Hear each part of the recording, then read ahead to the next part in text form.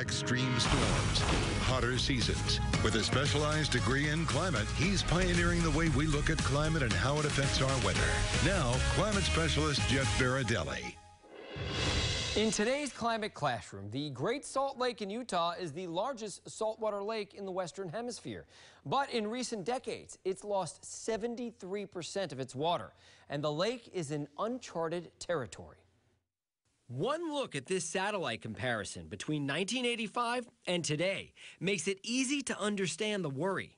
A new report from Brigham Young University warns the lake may disappear in just the next 5 years if the recent rate of decline continues. The reason for the decline is mainly over-allocation. Water rights in the West were enacted around a century ago, when population was much lower and the climate was much cooler. Now, much of the natural water flow, which used to feed into the lake, is diverted to agriculture, industry, and cities. A secondary contributor is climate change. Northern Utah has warmed fast, around 4 degrees Fahrenheit since 1900, magnifying the drought, reducing runoff into the lake, and increasing evaporation. If the lake is lost, the ramifications for the area are big. The collapse of agriculture, the loss of industry, and devastation to wildlife, like the extensive bird population. But perhaps the most dangerous impact of all is air pollution. The lake bed contains pollutants accumulated over centuries, like arsenic.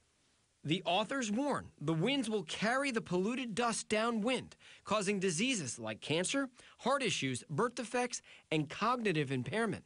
To help solve the issue, the authors call for an emergency response plan with changes to water management, thus allowing the natural flow of water to again reach the lake. Now, in the longer term, global warming must be reversed, or the future trend of the lake will continue to go downward. For more Climate Classroom, visit WFLA.com. Jeff Berardelli, 8 on your side.